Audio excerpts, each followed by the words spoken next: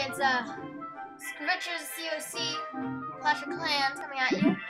And right now, I've trained up this army. I'm not going to attack with it now, just showing you what I attack with though.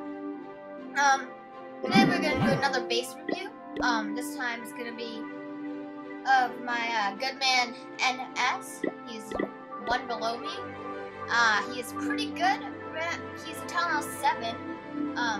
Level 52, although he does not have Teslas yet.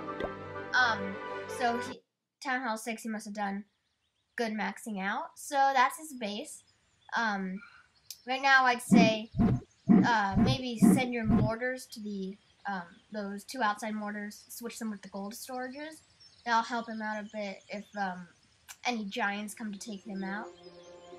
Sorry about this delay right now. Okay, here we go. So the gold storage, he's got about 1 million gold, 500,000 in each. And, well, yeah, so, it's a bit of a lag right now, but, he's about 1,200,000 elixir storage, so he's, I think, saving up for dragons, which is the smart thing to do. Either that or to upgrade his dark barracks.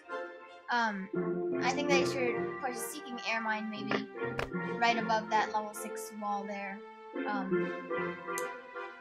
But yeah, that's really what he should do. And he has a good base. I mean, maybe he should upgrade that spell factory. That would be really helpful. Rage spells are very, very good. And yeah, he has a good base. His army camps 190 space. He's got to upgrade 2 more to get to 200. But he's doing a good job right now.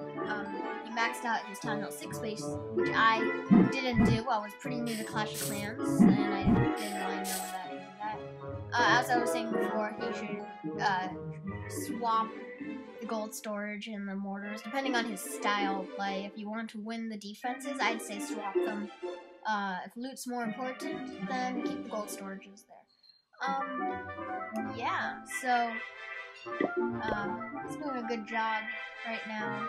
He's at a silver 1. I'm gonna try and find a raid to see how he attacks, but I don't think I'll find one. He doesn't really post that many raids. Yeah, no, I don't think so. There's Kirkon into Egg Rolls. But yeah, this was a good base, and I like the style. It's very, haven't seen this kind of base before, but I like it. So next episode we're doing one on Nigel Cheese 007, and so he's the crystal in our clan.